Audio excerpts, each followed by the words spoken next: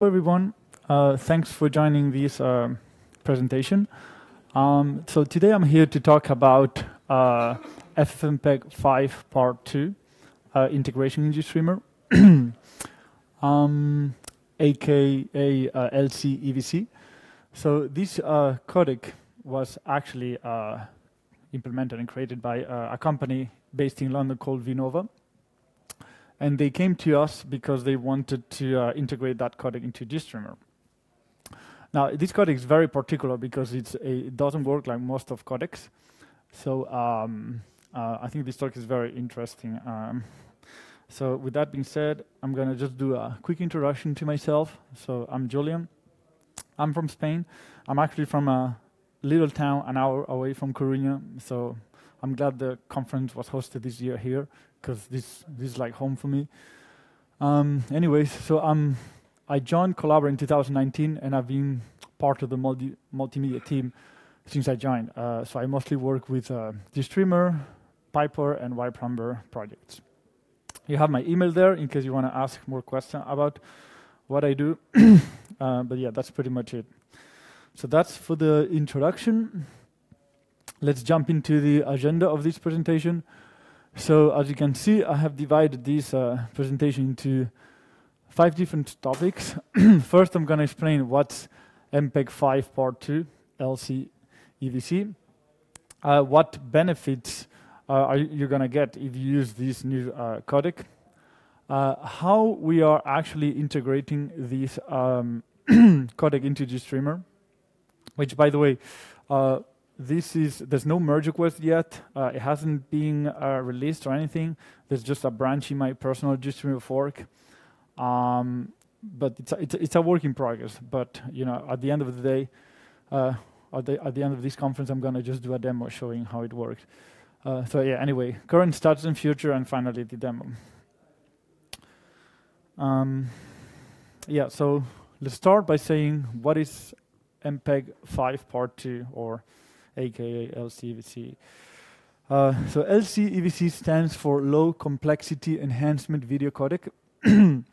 It's the latest standard by MPEG and ISO. The codec was developed by Vinova. They have 2 libraries actually, one for decoders and one for encoders. You can check the link there if you want to know more information about how this codec. It's a copyright. So if you want to use it, you have to contact the company. And it's basically a multi-layer approach where any base codec, example, H.264 or H.265 AV1 and others, is enhanced via an additional low bitrate stream. Okay. So to jump into more details, so if a video is encoded with an LCEVC encoder, the data stream is basically defined by 2 components. It has a based stream decodable component, which can be decoded by any existing decoder. Like I said, H.264 or H.265. And then it has an enhancement stream, which can be, which is generated by encoding the actual residuals of the difference between a higher resolution frame and the actual video frame. So the encoder basically gets the video frame, downscales the video, check the difference between both resolutions, and encodes those residuals, and then adds that to the video stream. So yeah, the LCEVC enhancement, that's what they call the enhancement data. That enhancement data is storing the actual video stream as, depending on the codec, but for example, for H.264, it's added as supplemental enhanced information. That is a kind of null unit to store metadata, no content without any, it doesn't contain any video at all. So this is the flow of how the whole thing kind of works. So we have the top chart is basically the encoder, and the bottom one is the decoder. So we have a decoded video stream. The encoder basically downscales the video. Usually is by half. So for example, if you have a 4K video, you know the downscaling would be to 2K. Then it uses a existing base encoder for example, H.264, to encode the lower resolution image. And all those three inputs are used by the encoder to basically generate that enhancement data. So that's how we encode it. Now, how do we decode it? The decoder basically has like a demuxer that reads that enhanced meta from the, in this case, supplemental enhanced information null units, decodes the base video stream using the existing decoder, and then enhanced that decoder frame in low resolution with enhancement data to create a high resolution video. So that's pretty much how this codec works. So what benefits has this codec? The biggest advantage of this, in my opinion, is that it leverages existing video codecs. So it doesn't replace H.264 or H.265. It doesn't compete with those. It has a high quality and resolutions at up to 40% lower bit rates. So for example, if you encode a 4K video with H.264, the bit rates are going to be higher than if you use LCEVC. Now it has also up to 70% lower complexity. It provides faster, higher density, and more sustainable encoding. And the best of all is that it has backward compatibility too. So basically, that means that any encoded LCEVC video can be decoded with regular codecs, even if you don't have the LCEVC codecs installed. You just don't have the video enhanced, but you can see the video. So those are all the benefits. So now we're gonna jump into GStreamer LCEVC integration. How I started integrating this codec into GStreamer. So Vinova has two libraries. So there is a LCEVC deck library, which basically allows you to enhance raw video frames by sending the enhancement data. And then there is a LCEVC encode integration library. It's called EIL. This one is a bit more complex. It has a plugin system to basically use existing base encoders to encode basically LCEVC video. The reason for this is because plugins can be implemented. So if you want to use existing codecs, you just have to write a plugin for the library to be used. So yeah, and then so because of that, because there's really two SDKs or two libraries, the way I integrated this in GStreamer is basically creating two plugins. It's embed in EXT. So one plugin is called LCEVC Decoder, and the other one is LCEVC Encoder. So I created two different plugins because there's two different libraries, and maybe users have only access to one library, and they can just build one plugin without the other one. So let's talk about the LCEVC Decoder plugin. How GStreamer can decode this LCEVC video stream. So first off, we had to add some kind of new metadata, which is GST LCEVC meta, to store the enhancement data somehow in the pipeline. That enhanced data is stored as a GST buffer in the actual GstMeta structure. So the GST LCEVC meta structure is basically the parent GstMeta and basically a GST buffer holding that enhancement data. Now the parser element is the one charged to parse the enhancement data from the video stream. In this case, if it's H.264, it would be from the supplemental enhanced information, and attach that data to buffers using that new metadata, so that basically any kind of downstream elements can use it. Now there is a new LCEVC deck element, which I'm not sure if that's the best name for it, but for now that's how it's called, because it's actually the enhancer, is the one that enhances the raw video frames. And finally, there's a new type of caps. Well, it's actually a caps field. And that is needed for autoplugging to basically use the LCEVC decoder only when it's needed, because we don't want to use it when the video doesn't have enhancement data. So for example, the caps would look like that for H.264. You have a video/x H.264, comma, and then LCEVC equals true if it has LCEVC data, or false if it doesn't have it. So we if we want to look this from a pipeline perspective, so above we have an example of a decoding pipeline that doesn't have LCEVC data, and on the bottom one we have one that has LCEVC data. So this is pretty interesting because it changed a little bit how video is decoded. Right until now, it was basically demuxer, and then the parser, and then the decoder. Well, now we have like an extra layer. We have demuxer, parser, decoder, and enhancer. So that element here, for example, would read the metadata from the input buffers, enhance the picture, and output raw video buffers in a high resolution. So autoplugging, how autoplugging works, because we want to also use decode bin and play bin and all these elements, and we want to only use that when the video has LCEVC data.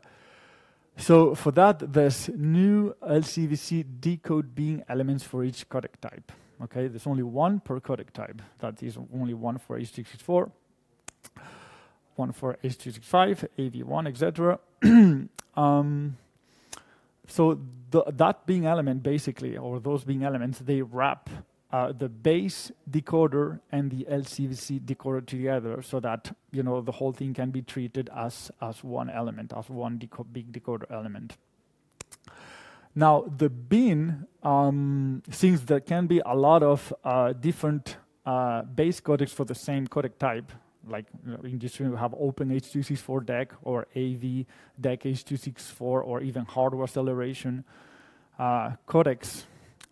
So by default, the bin works in a similar way as decode bin. It basically finds the base decoder with highest rank.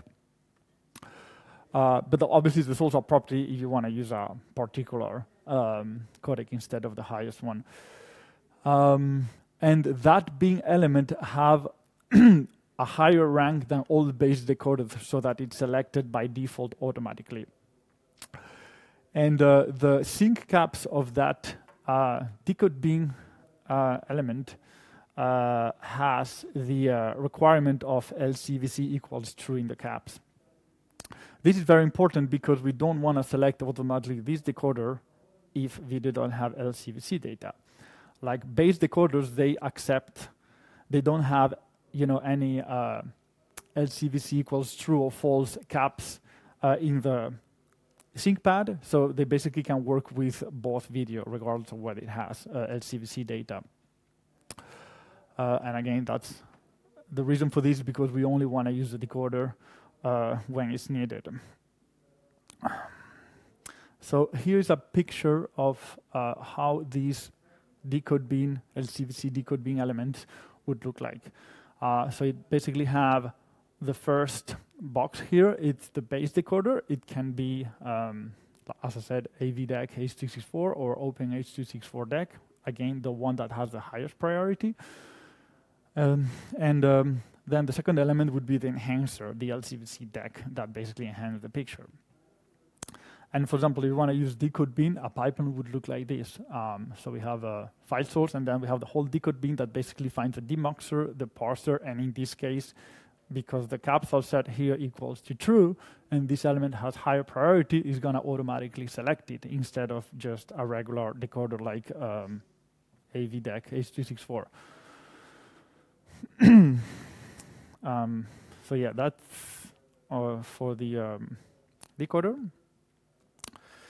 Now we'll jump on the encoder. So the encoder is a bit different, and this is because of how the SDK library from Vinova is implemented. So for the encoder, there's going to be just different elements for each codec type. They all inherit from a common based class, which is, I didn't add it here, but it's GST LCEVC encoder. But basically, those different elements, they find the first EIL plugin, that is a plugin from the library, with a matching codec type. The plugin is the actual implementation of the encoding for that type. And now, specific plugins can be selected with a property too, if the user want to use a particular plugin. But again, the elements find the first one available in this case, because so far it doesn't have a rank yet. We could improve that to have a rank in the EIL plugins. And also, support for existing GStreamer encoders can be also added implementing EIL plugins. So those EIL plugins, they would internally run a GStreamer pipeline with AppSync AppSource and use then the GStreamer base encoder, the existing ones. So that can be done. The only thing is a EIL plugin needs to be implemented. And again, this is because of how the library is implemented. So for example, this is how the encoder would be. So this is, it's not a bin. So the element inside uses the EIL API from Vinova, and the API basically loads, in this case, it loads the X264 encoder, which plugin, which is this library over here, and basically the element encodes the video. You send basically raw video frames, and it encodes the video in with enhanced information. Now, plugins have properties, and there is a property on these elements that accept basically a comma-separated list of plugin properties that are forward to the plugin to basically configure all of the encoding. This is another example of a plugin that internally runs a GStreamer pipeline with AppSync and AppSource, and obviously uses the X264 enc element, which So this one basically already uses, this was already implemented by Vinova. It already uses the libx264, and this one is basically a plugin that uses existing GStreamer encoders, this is not implemented yet, but this is the idea. This would allow basically use any kind of GStreamer encoders. So yeah, basically an encoding pipeline would be as easy as that. So it's just the video test source, use the, in this case, the encoder element for H264. The output caps are obviously LCEVC equals true, and the LCEVC enhancement data is attached to the video stream using a supplemental enhanced information null unit. Now obviously we have the muxer and file sync. Transcoding pipeline also works, so it would be like this. You have demuxer, the parse, AVDEC, then you have the enhancer element, and then we can encode it back just with a simple GST launch pipeline serial. I would like to mention that one of the reasons why we decided to attach LCEVC metadata to buffers is because instead of just creating another pad, it's because we wanna make this decoder to behave in the same way as most of existing encoders, decoders. Sorry. So, for example, if our application wants to update, to LCEVC, they just need to, in their pipeline, switch to the new decoder. They don't have to worry about new pads or new branches or running, different branches of the pipeline in parallel. So it's very easy to basically update to LCEVC in their application. So the current status and future. So again, the current status, like I said, this is not merge. There's not even a merge request. There's only a branch in my GStreamer fork repository. Only H264 is supported. It's a work in progress. The next steps would be, add support for more codecs. Again, you need to have installed the LCEVC deck and LCEVC EIL libraries on your system. The LCEVC deck has been released there, but the other one is not released yet. Eventually, Vinova soon is going to release it. As soon as they release it, I'll create a merge request so that all of you can test it. And like I said, the plugins are in my personal fork. That's the branch. The branch is called LCEVC encoder, but it has a decoder too. So what's next? Another request from Vinova was because they might be interested in storing the enhancement data as a separate stream in the video containers, because that can be useful.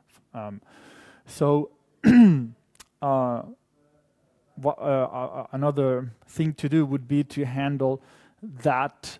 So basically, to improve the demuxers and the muxers to basically handle the LCEVC metadata and store it in a separate stream if the video pad has that.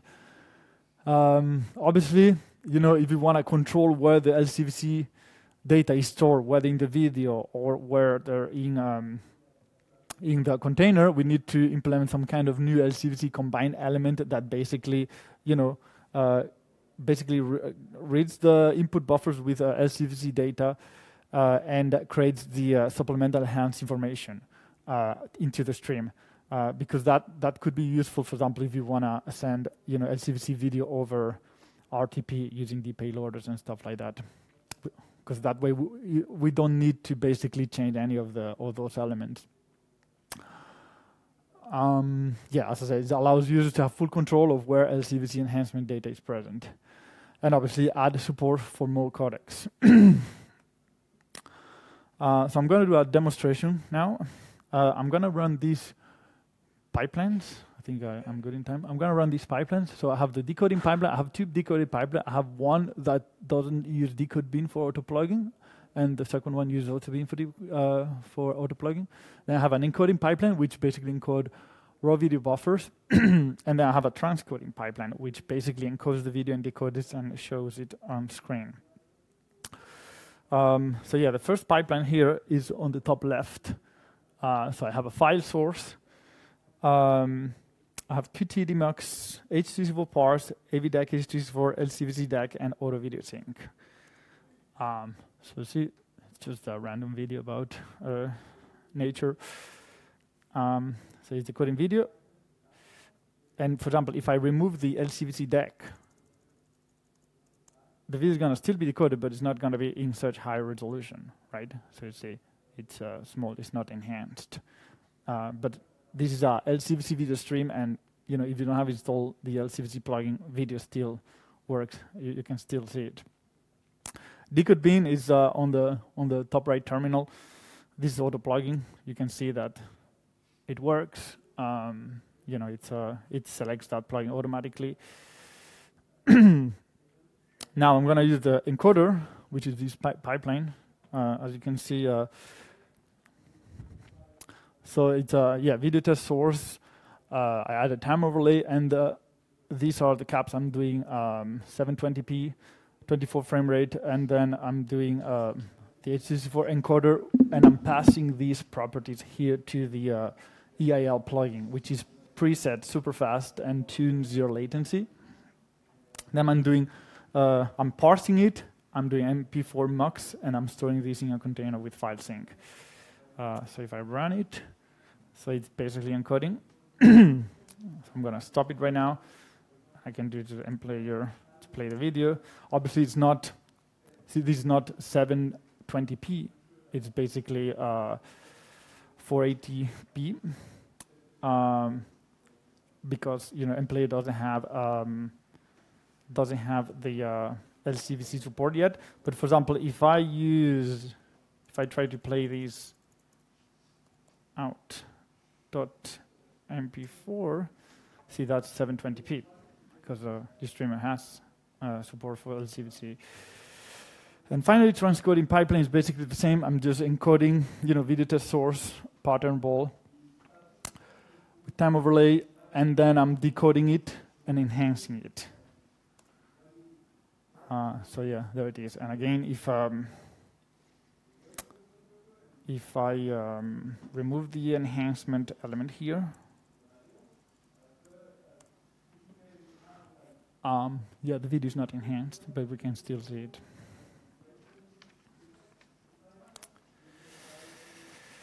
And that's all for the presentation. Are there any questions?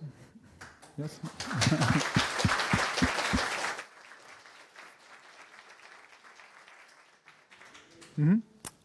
We have one here, or we have a couple. Who's here?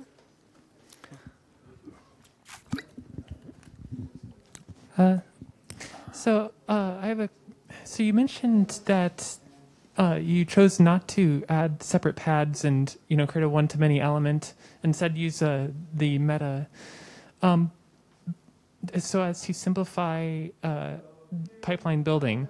But you also have these special LCEVC decode bin elements that also seem like they're there to simplify pipeline building. So why do you do both of these things? So you mean we have a decode bin elements?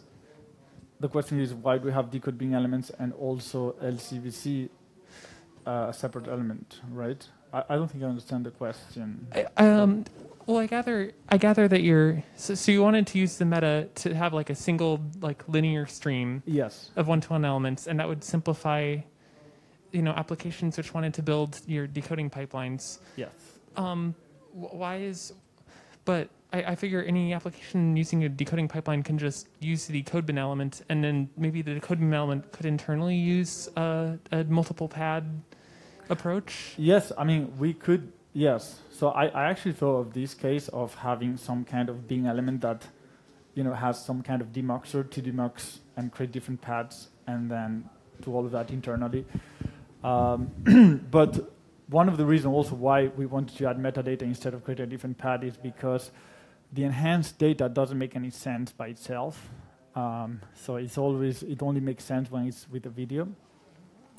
And it's also simple, the element, because you don't have to, when you have a demuxer for GStreamer, you have to add queues maybe, and all of that. So it's also for performance and latency reasons. Yes, so that's why. That's also another reason why.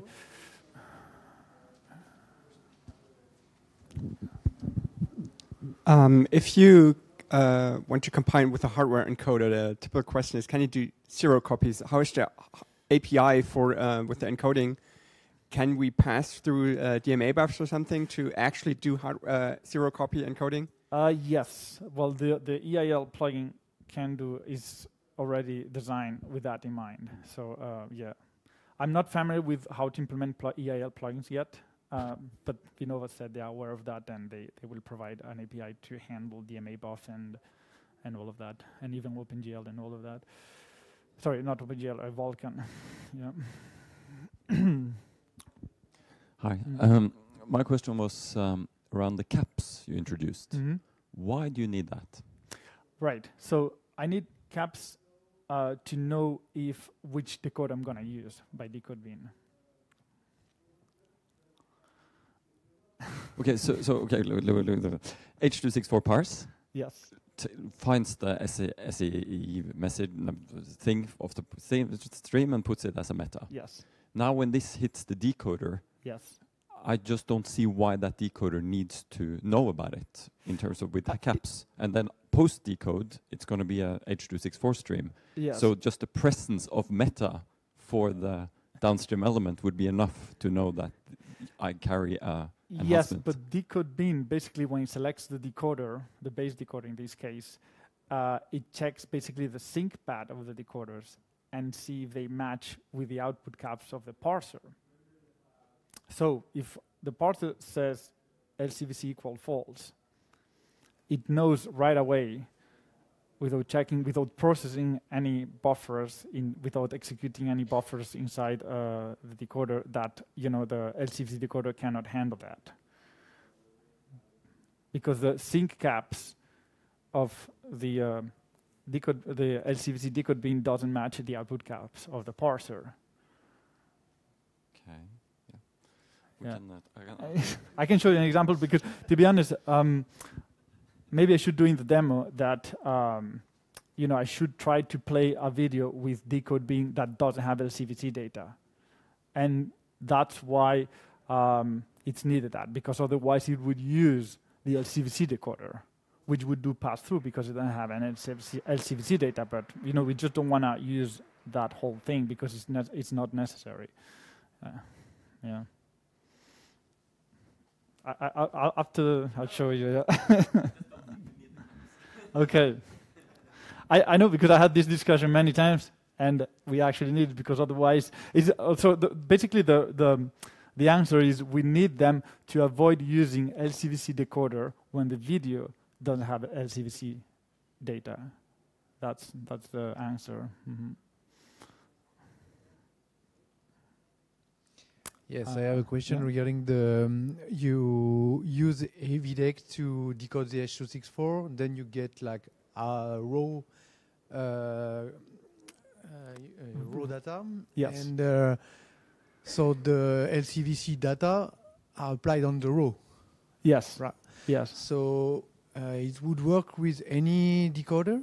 Yes, as long as there's a way to store, metadata in the new codec. In the SEI message? Yeah, supplement enhanced information, yes. Okay. So Which I think all codecs have that. H.265 has that, AV1 has that, VP8 has that, I think, too. So. But the LCEVC data is applied on RAW. It's not a codec related. No. It's applied on the encoded video. Okay. In the null, it's a null unit. It's a special null unit. Okay. Yes. Enhancement is not on the raw. The raw is just. The decoder produces the raw frame, and then enhancement uses the metadata to create the better frame. Yes, but that's because it's attached in GST buffers. It's not in the actual.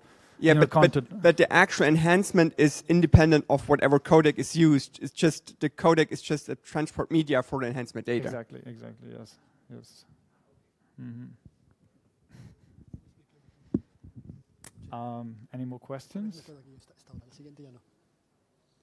Oh, yeah, one here. Hi, thanks for the presentation. I was wondering about if the H.264 parse already can extract the enhancement data. Is it already merged into? It's on the branch. It's on the branch. Okay. Yes, it's not merged yet. Yes, but it's on the branch. Mm-hmm. So I think we are running out of time. Thank you very much for your attention.